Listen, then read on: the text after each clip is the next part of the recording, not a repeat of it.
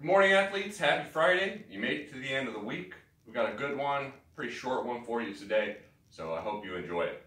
We're going to start with our warm-up 5-minute EMOM of 5 sit-ups, 10 jumping air squats, and 30 mountain climbers.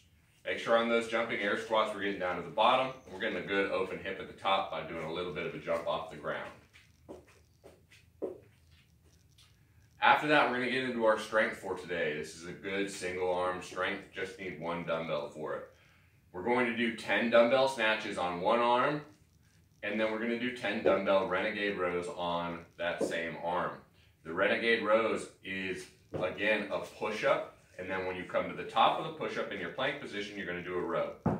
So, a lot of push-up volume here that you're going to be required to do. If it seems like too many, it's a total of 60 push-ups if you do the math. Go to your knees on the push-up to try to make that a little bit easier. I don't want you to get stuck having to rest in the 2-minute cycle that you have. So go to your knees if you need to on the push-up, but on the plank row, I want to make sure that you come up to your toes, keep that nice hollow body position in that plank, and do your row on that side. You're going to rotate through that a total of 6 times. You've got 2 minutes to finish it. Should have about a minute of rest each time. After that, we're going to get right into our workout. We've got 2 7-minute AMRAPs with a minute rest in between. We're just repeating the exact same thing, so it should be pretty simple to try to stick to. What we're going to be doing rep scheme wise is 2, 4, 6, 8, going up from there of dumbbell devil presses. We are alternating our arms, and we are doing 10, 20, 30, etc. mountain climbers. So the devil press, remember, we're going all the way to the ground into that burpee position.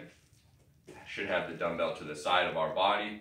And then as we come up, we are going to swing that dumbbell, basically a dumbbell snatch above our heads. That'll be the finish position.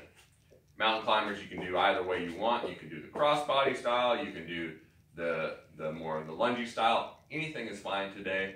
The mountain climbers, the purpose is to get a good core workout while also staying, keeping your heart rate elevated.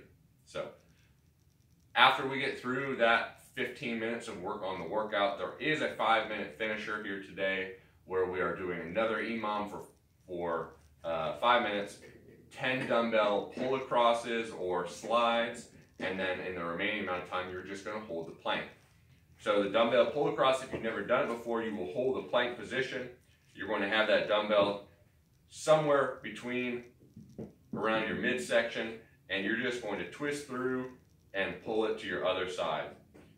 Really try to move that as far across as you can, because we want to get a good twist of our abdominals as we pull it across.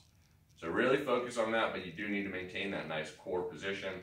And then, of course, once you finish that 10, just hold that max plank until you basically get to the 50-second or 1-minute mark, and then reset.